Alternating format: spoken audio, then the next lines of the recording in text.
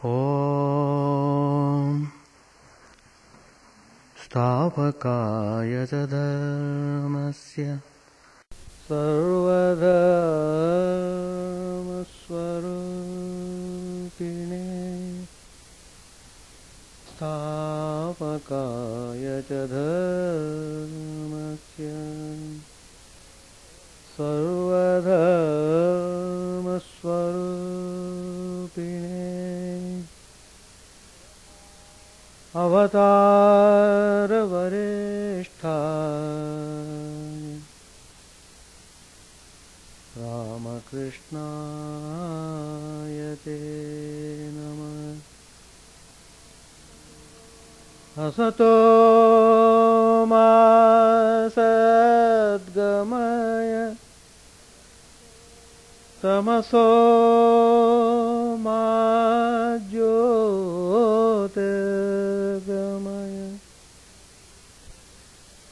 Mrityormamritangamaya Om Shanti Shanti Shanti. Let us offer our salutations to Sri Ramakrishna, the embodiment of all religions, the Supreme God Incarnate. Let us pray to Him to lead us from the unreal to the real, to lead us from the darkness of ignorance to the light of knowledge, to lead us from death to immortality. These prayers are very important for our spiritual life.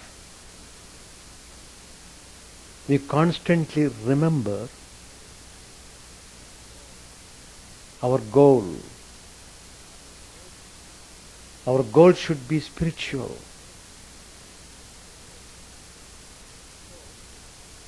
So, it reminds us,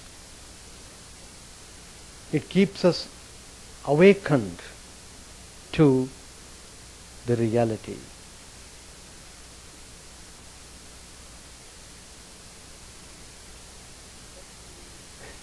Particularly in modern times, how people have lost sight of the goal.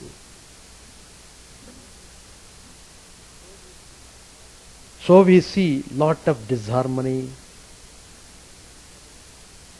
unrest throughout the world, simply because they have lost the sight. The spiritual goal is not in the forefront. So you are seeing all types of tension, disharmony going on in the whole world. So it's very important for us to highlight the spiritual truths. Long back discovered by the rishis, who are the scientists in the spiritual field.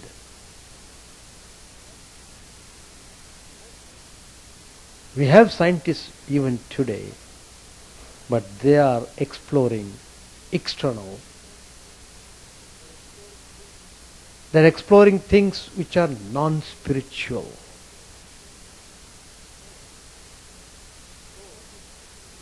So, with all these discoveries in the external world, people are not happy at all, simply because it is not spiritual. So, The scientists in the olden times gave primary importance for exploring the mystery of this universe. Why people are to suffer? Is it to suffer we have come into this world? Is it to exploit people that we have come into this world? Is it to simply wear out our senses and energy in useless things that we have come to this world? It is important to have these questions. So, spiritual life means those who take life in a serious way. What's the meaning of taking life in a spiritual way, in a serious way? It means if you are taking the life in a spiritual way, that means you are really serious about your life. So,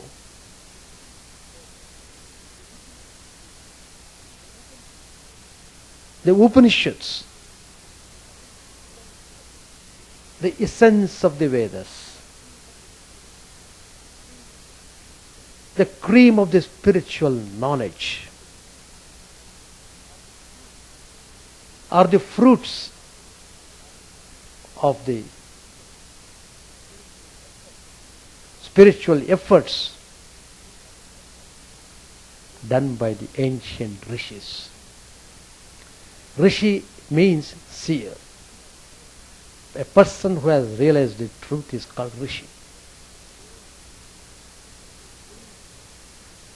Who is fully aware of the reality, and so he is always cheerful and happy. He was overwhelmed by that cheerfulness and happiness. He wants to share that with fellow beings. So these truths have been revealed and they are being presented to us as Upanishads. It means spiritual knowledge, which we call Vedanta. Vedanta means spiritual knowledge. So, all our attention must be focused on this important theme, Vedanta.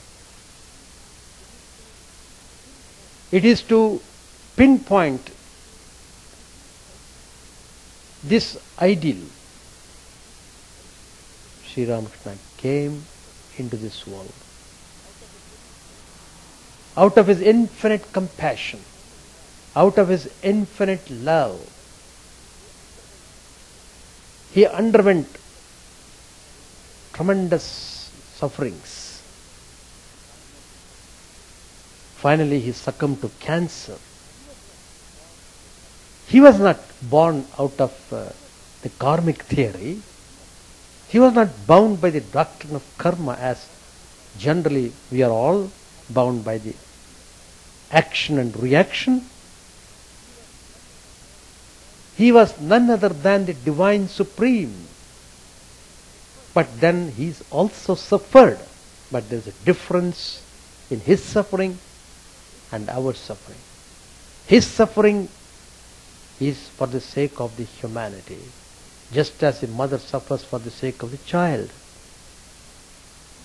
And mother doesn't feel that suffering at all. On the other hand, she feels happy in that suffering, because it is backed by, it is supported by mother's love. So also, we must cherish that spiritual love, by which you will be able to love everything in this world. It should be You will revere everything in this world, and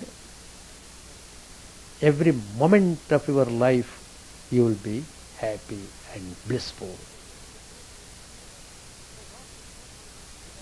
So in order to make this Vedanta prominent, Sri Ramakrishna chose a special disciple, Swami Vivekananda, who was the embodiment of right discrimination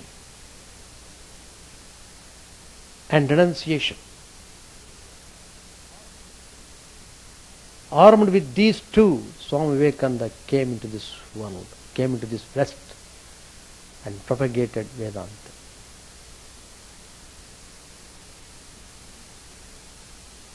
He did not lower himself into non-spiritual ideal. His ideal was always on the high level. That is, seeing God face to face.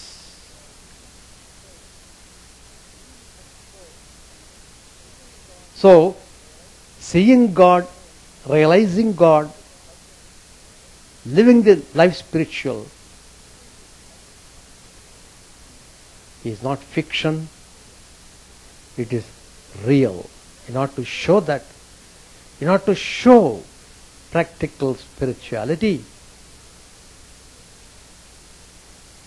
Sri Ramakrishna generously gave Swami Vivekananda to the West. So, we are having the spiritual knowledge open to everyone. But we have to open our eyes and see. We may bring the water near the mouth of a child, but the child should open its mouth and drink the water. That part the child has to do. In the same way, even though the spiritual knowledge is given by all the Mahatmas, still we are acting in a very foolish way, in a very brutal way. Even though the nectar is given, we are not drinking the nectar. That is the sad part of the life going on in modern times.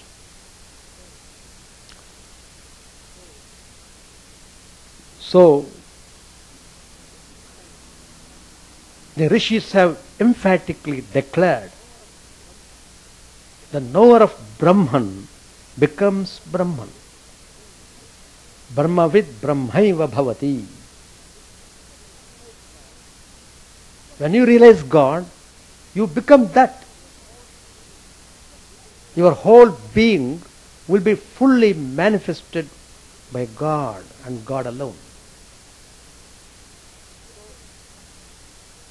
So, your ignorant self is totally annihilated,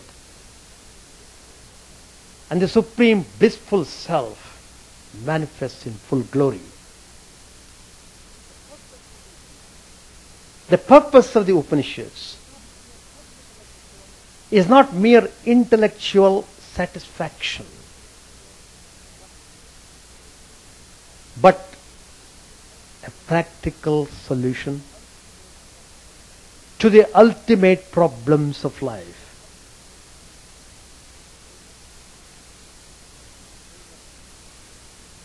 A famous dialogue between Yama, the god of death, who was the knower of Brahman, and Nachiketas, a young brahmacharin, pure in character, well disciplined, well spiritually formatted, who had no desires of anything non-spiritual.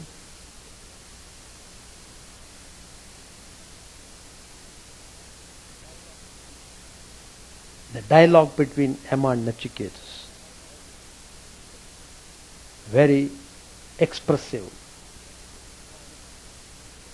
and the divine glory of the reality has been well expounded in this Kathopanishad, one of the major 10 Upanishads. Upanishads are many. Vedas are 4: Rig Veda, Yajurveda, Atharvaveda, Samaveda. Every Veda has got Upanishads.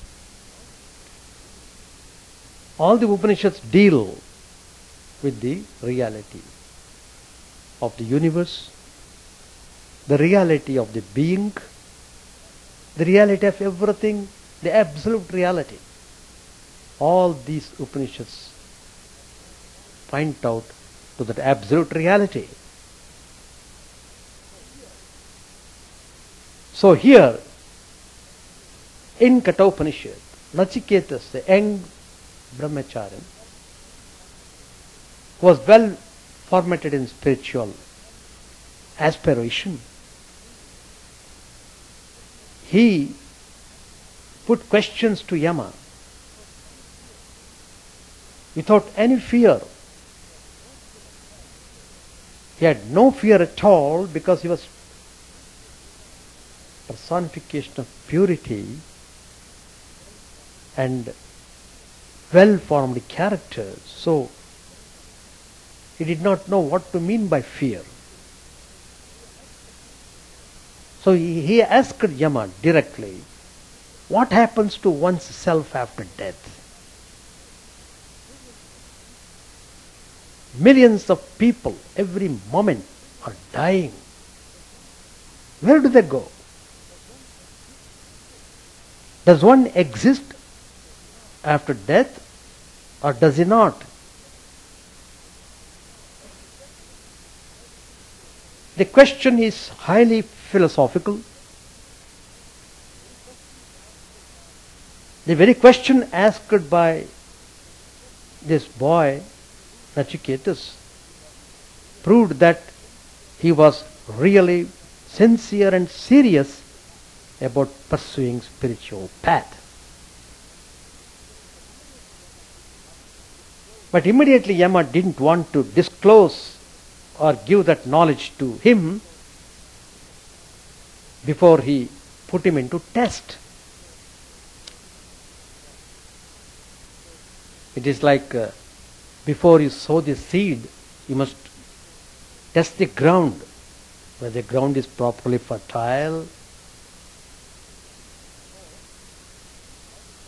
So, all the conditions are to be fulfilled so that the seed can sprout nicely and you will be happy to see the sprouting of the plant.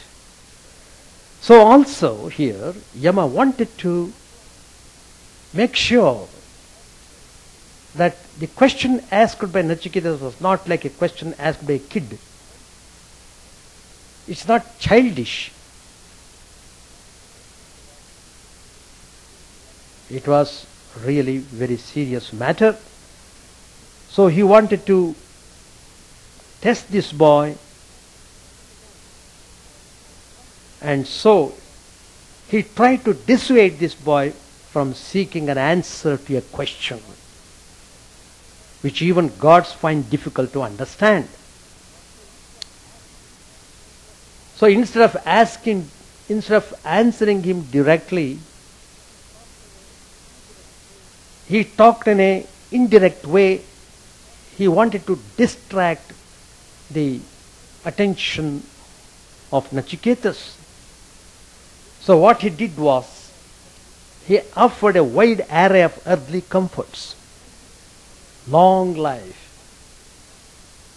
People love to live long, Even at the age of 100, he wants to still lingering on. He wants to still linger on. long life. But long life with good health is remarkable. Health, wealth, gold, elephants, horses, all types of pleasures which people generally hanker after. Nachiketa has offered all this. Look, boy, take all of this. You are a young boy. You should think of spirituality only afterwards.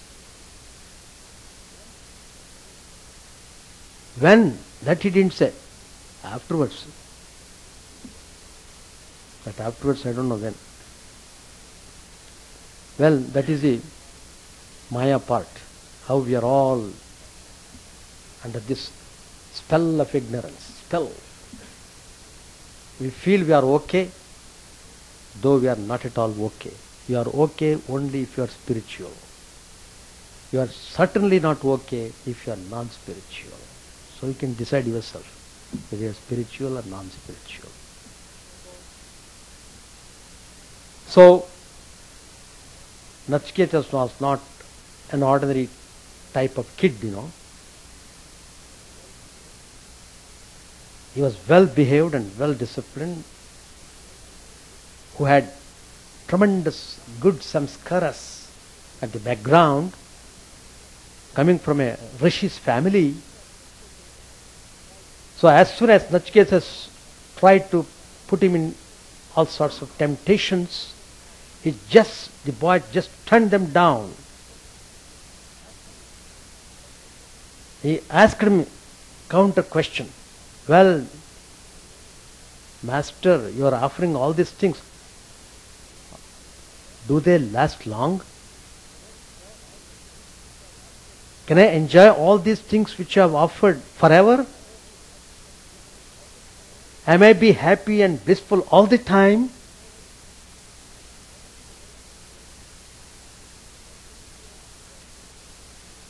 Nachiketas was very clear about these things. All these temptations only serve to wear out the senses of people.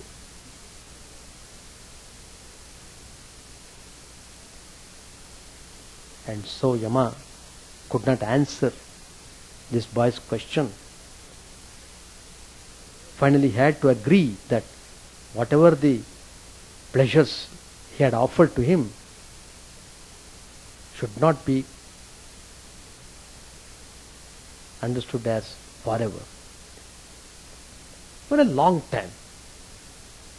Instead of normal, ordinarily people live for 100 years, you may live for 500 years. Enjoy life for 500 years. But after 500 years, back to square one.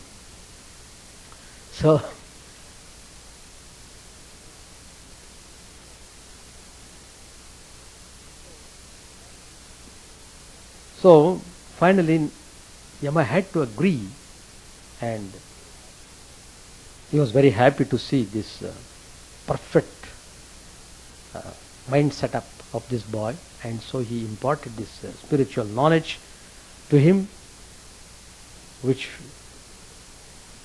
is in the name of Kathopanishad, which Swami Vivekananda always say, please read Kathopanishad. You will immensely enjoy, and you will enjoy better if you try to live spiritual life.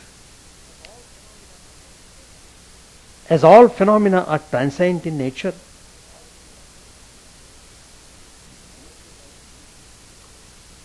worldly life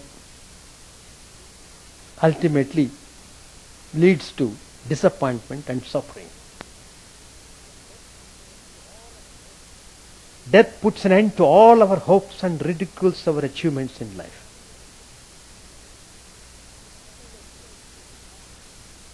Whatever the achievements you may have, you have to leave everything here. You can't take anything when you leave the body. So to be born again is only to go through the same grind. So the end of suffering is not to be born at all, but to become immortal, to realize your immortal nature. That is the end of all suffering. When you realize you are the child of immortality, amritasya putraha, amritasya, beautiful word. When you realize that, you will see that you don't have suffering anymore. You will be beaming with joy, beaming. That's why a person who has reached the highest state of purity will be overwhelmed with joy, so he gets into samadhi. It is an ecstatic state where his mind totally absorbs itself in the ideal. So, the teaching of the Upanishads falls under the following three categories. One, the self or essence of a person, man or woman, also called Atman. The self or essence of the world, Brahman. The third category, the relation between Atman and Brahman. So three categories. One category, the self or essence of man, Atman. Second, the self or essence of the world, Brahman. Third, the relation between Atman and Brahman. According to the Upanishads, when knowledge of oneself, Atman, is acquired, knowledge of the essence of the world, Brahman, as well as the relation between Atman and Brahman is known.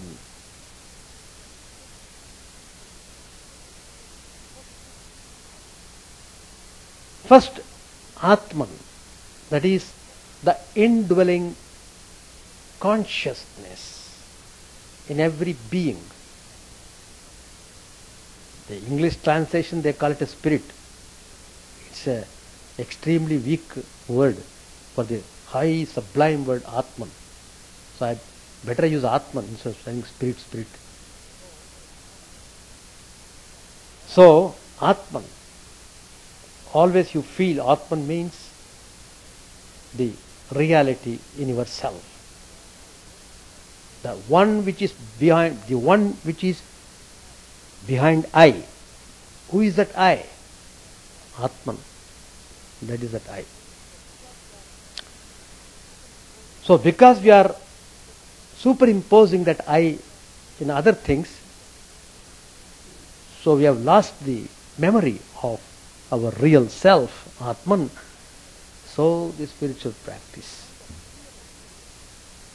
we find a clear exposition of the doctrine of the Atman and the practical path leading to it in the dialogue between the sage Prajapati and Indra,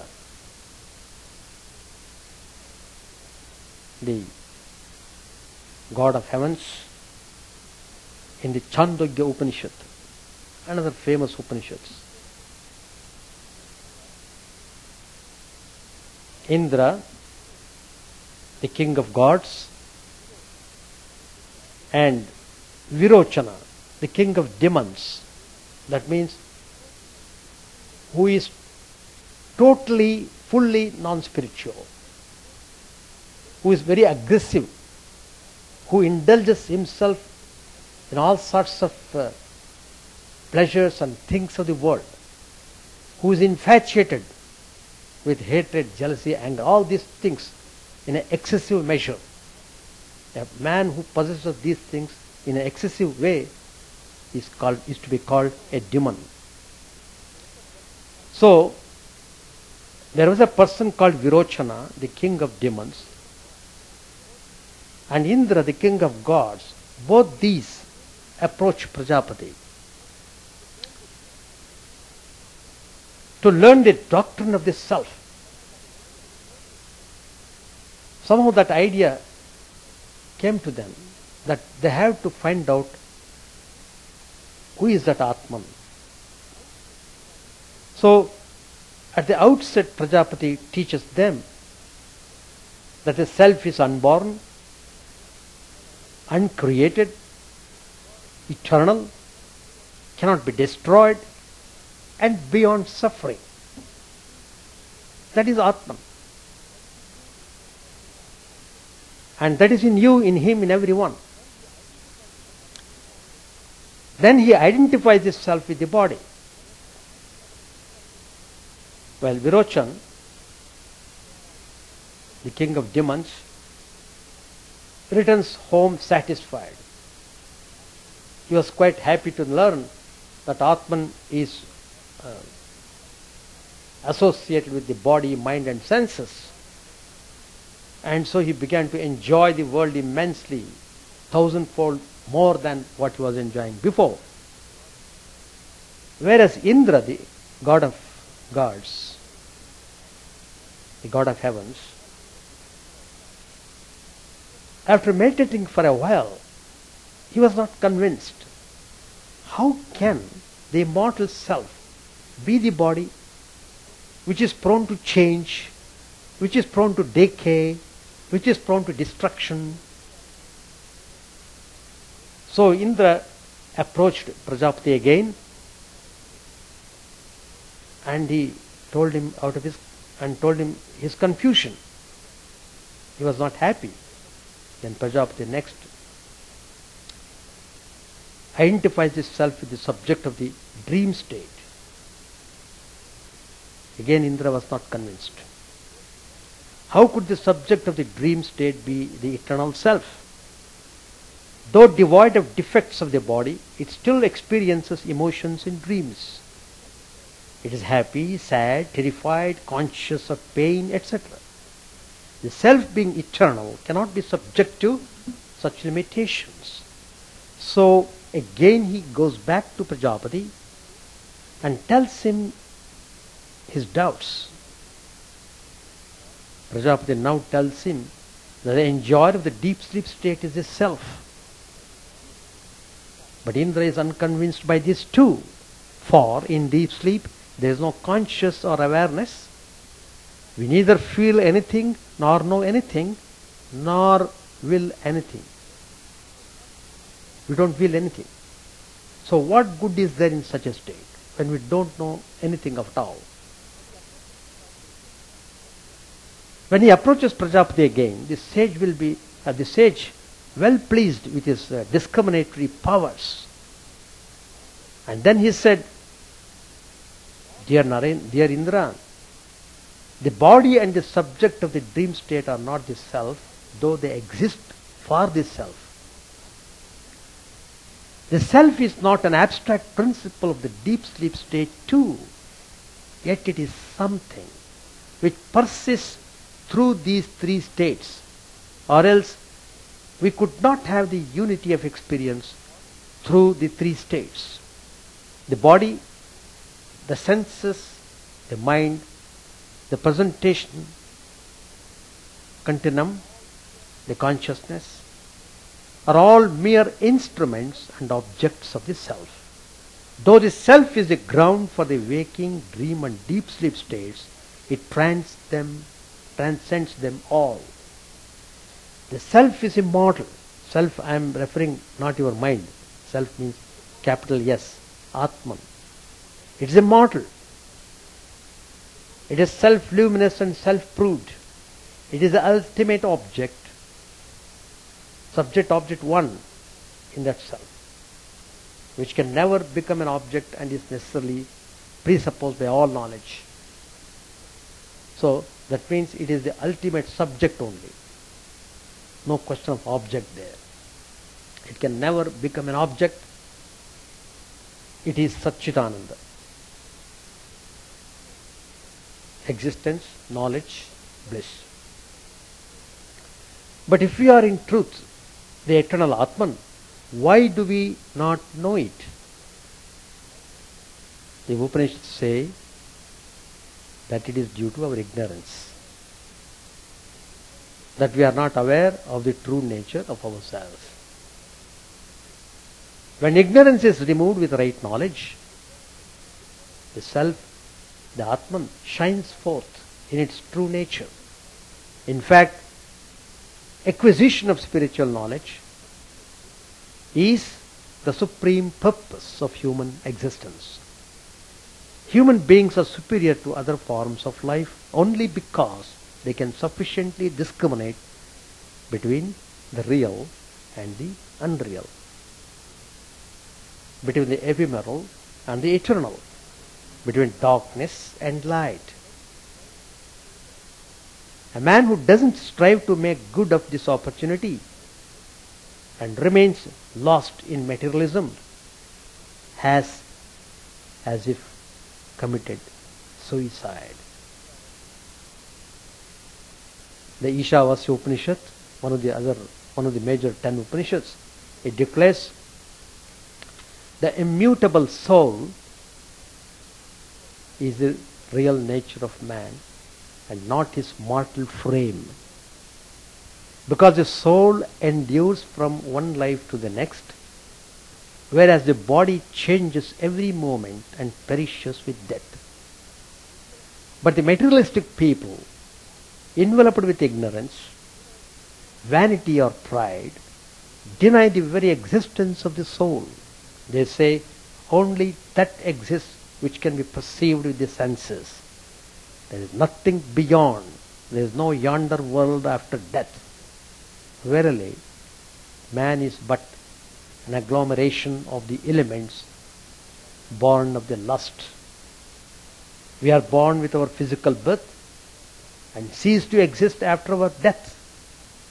Indeed, there is no connection between actions and their fruits. There no vice or virtue. So eat, drink and be merry, denying their own true essence. This,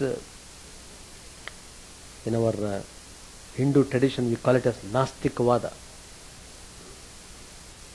You don't know what will happen afterwards. Why do you worry? Enjoy life immediately. Doesn't matter even if you have to steal and earn money by whatever means. Don't worry. Enjoy. That's their way of life. Right knowledge is not mere bookish knowledge.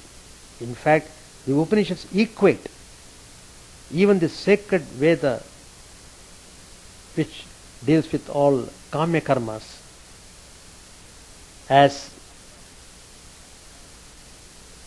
aparavidya, lower knowledge, while knowledge of the self, atmajnana, is the highest knowledge. This knowledge sought is more intuitive than intellectual. It is a knowledge of the subject which can never be known like an object. Right knowledge is obtained with the practice of faith, purity, introversion and meditation. Two ways of meditation are suggested. These are suggested by the Upanishads. Meditation on the mystic syllable Om and meditation on the heart center.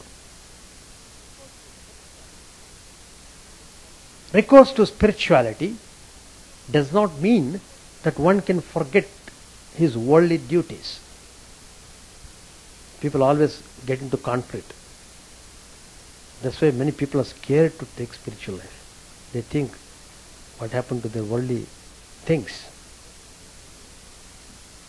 The Upanishads stress again and again that faith without works is dead. As an example, the Ishavasya Upanishad says, seek not the truth by abandoning this world or by renouncing all your bounden duties. This is indeed not the path of salvation. This is indeed not the path of salvation. Rather, desire ye to live a full life of 100 years, actively engaged in the self selfless performance of your duties and enjoined actions at all times. Verily, this is the only way enjoined for man's salvation, and not the opposite. All actions bear fruit, good or bad, and these fruits taint his soul, causing him to be reborn. But the fruits of actions, good or otherwise, don't taint that wise man who performs his duties selflessly as an offering to God. Just as a lotus leaf is not tainted by water, even though touching it. But he who, through ignorance, shirks away from his duties, merely deludes himself by thinking, I am performing any action. No man can desist from action for even a single moment. So, that's about the Atman. The Upanishad has clearly stated the inner reality of everyone, every being is that Atman, immortal in its nature.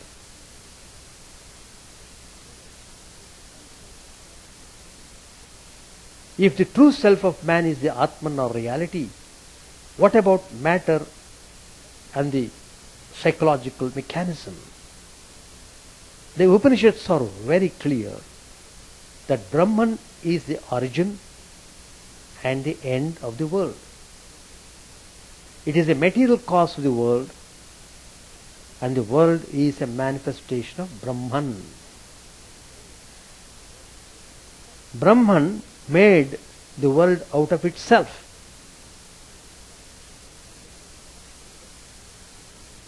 In the Chandogya Upanishads it is said, in the beginning the world was just being one only without a second. Then it thought to itself, would that I were many, let me procreate myself. Again, all this is verily Brahman. Brahman is that from which everything proceeds, that in which everything breathes, and that in which everything is finally dissolved. So Brahman is a substratum of everything. A theory of evolution is presented in the doctrine of the Panchakosha, or the 5 sheets in the Taittiriya Upanishad, another famous Upanishad among the 10 Upanishads. The 5 sheets are described there. The lowest level is the Annamaya Kosha, that is the plane of matter. Matter is jada, or devoid of consciousness, and must evolve to life. So the second stage is Pranamaya Kosha, the plane of life. Vegetables are an example of this kosha. From life evolves perceptual consciousness, and thus we have the Manomaya Kosha, or the mental plane. But this is still instinctive consciousness and can be related to that of animals. From instinctive consciousness evolves consciousness, which is self-conscious or rational. This is Vijnanamaya Kosha, or the plane of self-conscious reason. This is the base for moral life and that which distinguishes man from animal. This is also the plane where the empirical trinity of knower, known and knowledge exist. When the trinity of the knower, known and knowledge become fused in a transcendental unity, we have the highest state of evolution, that is Anandamaya Kosha, or non-dual bliss. Then a question may be asked, so does this evolution mean that the original Brahman is lost? The answer is no. The Upanishads are firm that all such evolution is only in the level of name and form, and the original nature of reality is never lost. Analogies equating Brahman to clay in a clay pot or gold in an ornament are used to bring home the point. Though name and form might vary, the essence remains the same. All the stages of evolution are but manifestations of Brahman, which is the soul of all matter. All matter and life, soul of all matter and life, Sarva Bhuta Antaratma. It pervades all phenomena and is the inner controller of all. It's called in Sanskrit Antaryamin. For fear of him, fire burns. For fear of him, the sun shines. And for fear of him, the winds, the clouds and death perform their office. So in its very opening verse, the Ishavasya Upanishads reminds us that Brahman is the essence of existence. All sentient and insentient objects in this ever-changing universe are ephemeral and pass away with time. But the Lord, who is immanent in everything and controls it in multifarious ways, is eternal and imperishable. Seek to realize this eternal truth and do not get entangled in this world. Enjoy the bounties of nature, but with a sense of renunciation. Do not hanker too much after riches and do not get obsessed with them. To whom does all this belong? Certainly not to anyone, for we don't bring anything with us. Brahmasmi, I am Brahman. Both identify Brahman to one's own self, that is one's own Atman.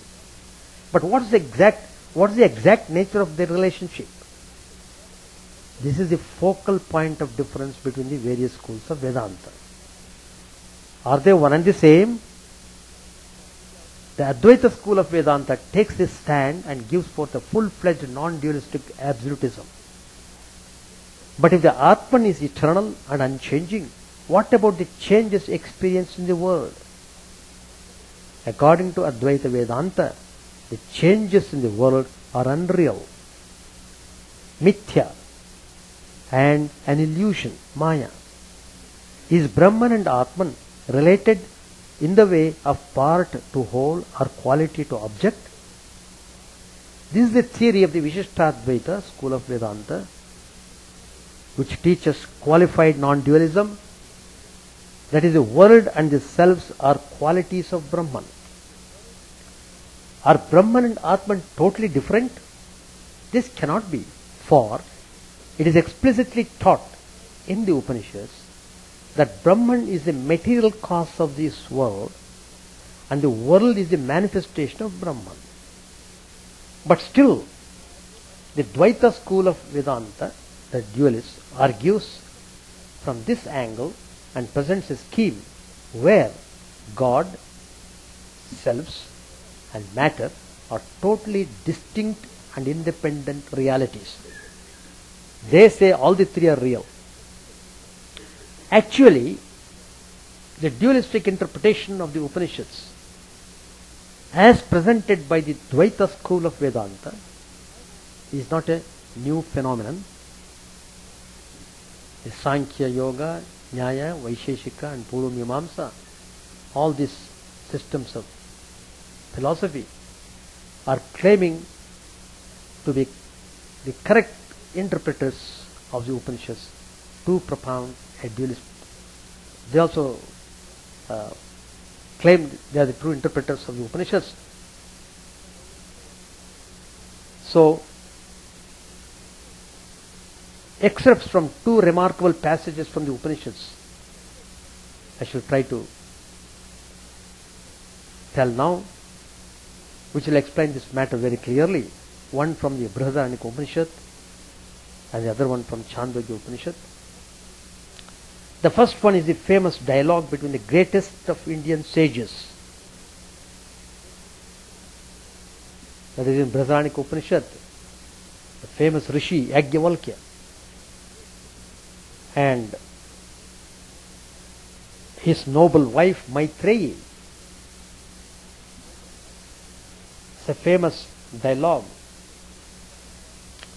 The second one is the dialogue between the sage Uddalaka Aruni and his son Shvetaketu, where the relationship between Brahman and Atman is taught.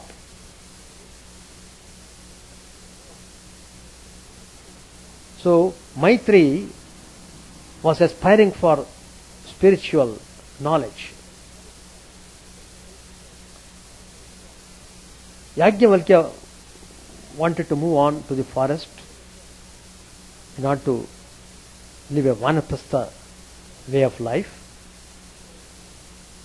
So Yajnavalkya told Maitreyi, Maitreyi, I am getting away from the state of householder. Let me make a settlement for you.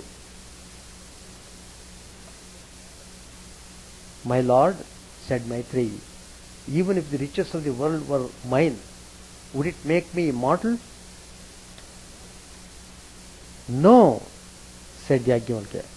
Your life will only be like the life of people with plenty of wealth. But there is no hope of immortality through wealth. Don't expect immortality, that you can achieve immortality through wealth.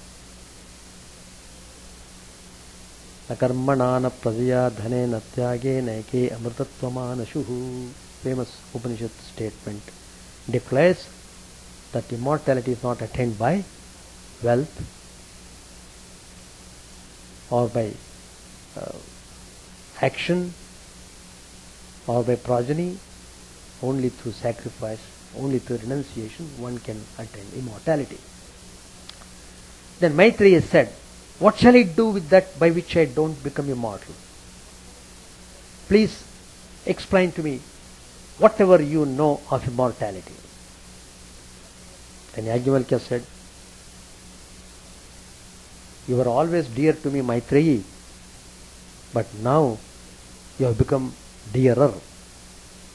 So as you wish, I shall explain it to you. But as I expound, seek to meditate on it. Then he said, well, verily, not for the sake of the husband is the husband dear, but for the sake of the self is the husband dear. Verily, not for the sake of the wife is the wife dear, but for the sake of the self is the wife dear. So, like that, he keeps on telling various stages in life, and he asked Maitreyi to meditate upon the ideas what he had said. As a mass of salt is altogether a mass of taste, without inside or outside, so is the self altogether a mass of intelligence without inside or outside. Having arisen out of these elements, it vanishes again in them. When it has departed, there is no more separate or particular consciousness. Then Maitreyi said, here indeed, Venerable Sir, you have caused me to reach utter bewilderment. I do not at all understand this Atman. Yajnavalkya replied, I don't say anything bewildering. The self, Atman, verily is imperishable and of indestructible nature. For where there is duality, there one sees another, one smells another, one tastes another, one speaks to another, one hears another, one thinks of another, one touches and knows another. But when everything has become one's own self, by what and whom should one see? By what and whom should one smell, taste, speak, hear, think, touch and know? But by what should we know him by whom all this is known? Indeed, by what would one know the knower? The self is to be described as not this, not this. He is incomprehensible, indestructible, unattached, unfettered. It doesn't suffer. Thus you have the instruction expounded to you. O Maitri, such verily is life eternal. He taught her this Upanishadic teaching and then left for forest. Then I am trying to explain this from Chandogya Upanishad. As when the bees collect honey from different trees, mix them up and reduce them to a unity, and the essences are not able to discriminate that I am the essence of this tree, I am the essence of that tree. Even so, all creatures, though they reach being in deep sleep, they do not know it. That which is the finest essence, that is the whole world, has its self. That is Atman. That is reality. That art thou, Shvetaketu. As the various rivers which flow into the ocean and become the ocean itself, losing their individuality, they know not that I am this river, I am that river. Likewise, though all creatures here in this world have come forth from being, they do not know that they have come forth from being. That which is the finest essence, that this whole world has its self, that is Atman, that is reality. That art thou, Shvetaketu. Then he says, the teacher asks Shvetaketu, bring a fruit from that Negroda tree. He brought the tree, he brought the seed. Break it open, it was opened. What do you see there? Fine seeds. Break open the seed, it's opened. What do you see now? Nothing, sir. Then the Uddalaka said to him, verily, my dear son, that subtle essence which you do not perceive, verily, my dear, from that the great Negroda tree exists. Believe me.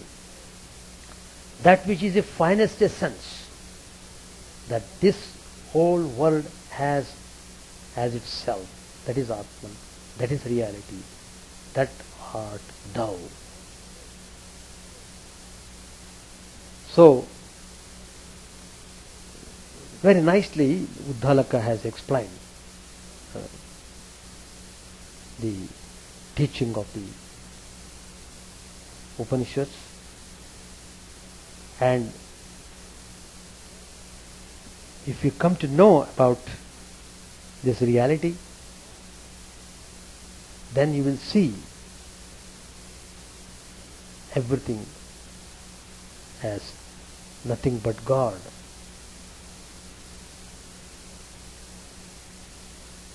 Once Sri Ramakrishna had a vision, and Sri Ramakrishna himself described it. He said, do you know what I see right now? I see that it is God himself who has become all this. It seems to me that men and other living beings are made of leather, and it is God himself who, dwelling inside these leather cases, moves the hands, the feet, the heads. I had a similar vision before when I saw houses, gardens, roads, men, cattle, all made of one substance. It was as if they were all made of wax. Sri Ramakrishna tells this in the Gospel. With Sri Ramakrishna, this was not an isolated experience occurring at the height of spiritual ecstasy. He actually lived always at this level of consciousness. Nay, he could transmit this experience at will to competent recipients. One day, Sri Ramakrishna tried to bring home to Swami Vivekananda, then Narendranath, the truth that all was Brahman. But Narendra would not believe immediately. Narendra left the room and going to Pratap Chandra Hazra, and Narendra was telling him, how can this be? This jug is God, this cup is God, and we too are God. Nothing can be more preposterous. Narendra is telling. He did not believe what Sri Ramakrishna said. Hearing Narendra's derisive laughter, Sri Ramakrishna came out. Now I must teach him a lesson. He came out and touched Narendra. That one magic touch of the Master brought about a wonderful change over Narendra's mind. Narendra actually saw that there was nothing in the universe but God. He found that the food, the plate, the person who served, and even he himself was nothing but Brahman. He felt that the cabs playing on the road, as well as the horses, were made of the same stuff. This state remained for a few days. When there was a slight change in that state, the world began to appear dreamlike. He would then strike his head at the iron railings to see whether they were real or only a dream. This experience continued for some days. While explaining the unreality of the world to his Western audience, Swami Vivekananda once described one of his experiences which he had while traveling through the deserts of India. He would see lakes full of water with the reflection of trees as he walked along. One day, he felt thirsty and proceeded towards one of these lakes for water. But the lakes went on receding from him. In a flash, Vivekananda realized that it was a mirage. Next day, he saw the lakes as usual, but now he was not tempted and knew that they were mirages. Describing this experience, Swami Vivekananda told his audience that after spiritual realization, one might still continue to see the world, but one will be convinced of its unreality and would not be affected by its allurements or terrors. There is another experience which Swami Vivekananda had at the magic touch of Sri Ramakrishna during one of his earliest visits to Dakshineshwar. Narendra saw with open eyes the walls and everything in the room whirling rapidly and vanishing into the void, and the whole universe and even his individuality was about to merge in an all-encompassing mysterious void. Frightened at such an impending death of his ego, Narendra shouted, "What are you doing?" He was addressing Sri Ramakrishna. "What are you doing? I am a parents." At this, Sri Ramakrishna again touched him and brought him back to normal consciousness. It is believed that Sri Ramakrishna wanted that day to impart to Narendranath the experience of Nirvikalpa Samadhi, in which even the ego and mind are dissolved. Later, by the grace of Sri Ramakrishna, Narendranath did have that supreme experience. While he has clearly described his other experiences, Swami Vivekananda has never described the experience of Nirvikalpa Samadhi, except probably in negative terms in his poem, A Hymn to Samadhi. We can, anyway, we have to study this and understand the reality in the real sense of the term. And analyzing the experiences which Swami Vivekananda had, we find in them two entities or elements, the presence of God and the world of name and form. At the touch of Sri Ramakrishna, Swami Vivekananda first saw God in everything. Rather, everything as God. When the intensity of that experience got reduced, he did not see God, but he experienced the phenomenal world as a dream, unreal. In the third example, he continued to see water in the desert, but knew for certain that it was an illusion. In the first case, experience of the reality of God was the main fact. In the second, the phenomenal world did not appear as real as in the waking state, but there was no experience of God. In the third, water in the mirage continued to appear as water, but its illusory nature was revealed.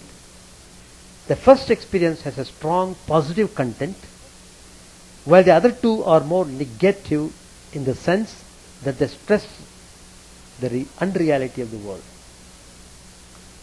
Thus, God in everything could mean the world may disappear completely. It may appear as God, or it may appear unreal. There could be various grades and combinations of these three elements in the experience, what we term God in everything.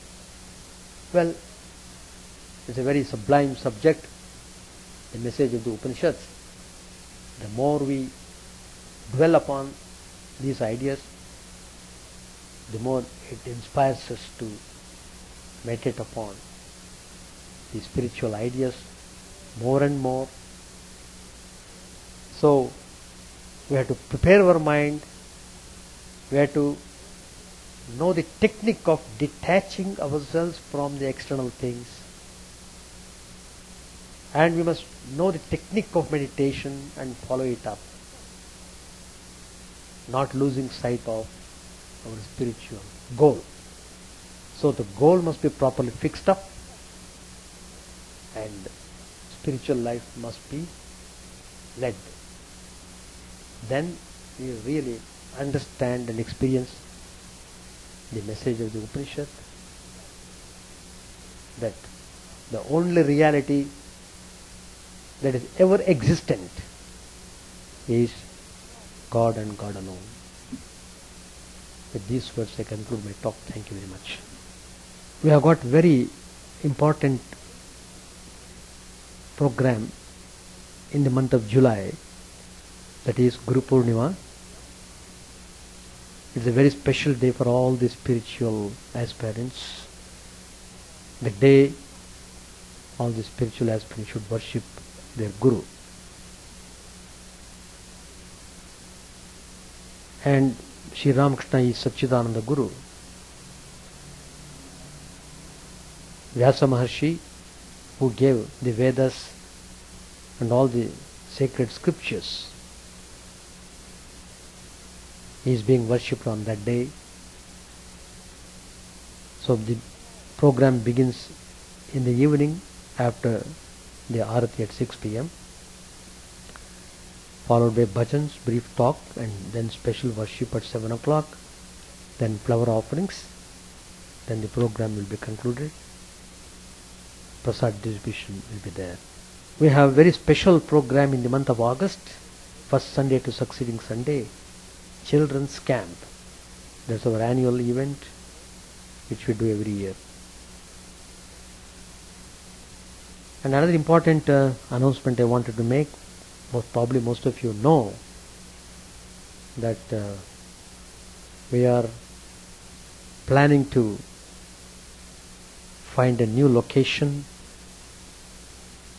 so that we may have a nice new Sri Ramakrishna Universal Temple, with sufficient place for parking the cars, providing all the facilities required for the devotees for coming and staying, and all the necessary facilities will be provided. And so virtually we are looking for a more bigger place so that large number of people can come freely. They should be able to enjoy this peaceful and spiritual atmosphere. So we are exploring the possibilities of finding a location in Chicago suburb. Of course, it involves a lot of money, no doubt, but still nothing is impossible, and we have to face this challenge. And I hope all the devotees will help in this project so that it is beneficial to everyone who comes in contact with Vedanta movement. And Swami Vivekananda used to say, in America, Chicago is my home. So we have to have a nice home for Swami Vivekananda. And it should have temple feature. What we see, the existing buildings and whatever it is, they look like residential homes. But temple feature, it has got its own characteristics, and it's a great temple architecture. It is all well described in the Vastu Shilpa Shastra. A famous Sanskrit text is just like Veda. We got text for constructing the temple, how it should be done, in what manner, and so on. So all these things can be taken care of properly, and it should be, what I mean to say, it should be done in a very nice way, befitting the standard of America. All the people who come to America should come to Chicago. They do come, and they should be able to see the universal temple where all people belonging to different religions coming together and having immense peace and joy, living the life of peace and harmony, not simply theory. In Sri Ramakrishna, everything is practical. Theory and practice should go together. That is Sri Ramakrishna. So whatever you feel, whatever from your heart, you are inspired, you are welcome to contribute to this project. And you must know it requires a lot of money, so accordingly try to be more liberal. That means, suppose you are capable of giving $500, give $1,000. The tendency is, if a person is capable of giving $1,000, he will give $500. So I am putting this in another way. That means, since it is everything is costly in America, but you must see the future also. It's growing, and we have to look into the future of all the spiritual aspirants who want to come to Vedanta. So we should have a place for such people. Om Sahana Bhavatu Sahanau Bhunaktu Sahaviryam Karavavahai Tejasvinavadhitamastu ma vidvishavahai.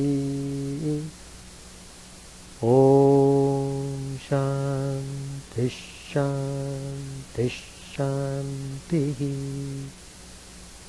Harihi Om Tat Sat. Sri Ramakrishna Arpanamastu. May the Lord protect us. May He nourish us. May our knowledge be fruitful and enlightened. May we not hate each other. Peace, peace, peace be unto all.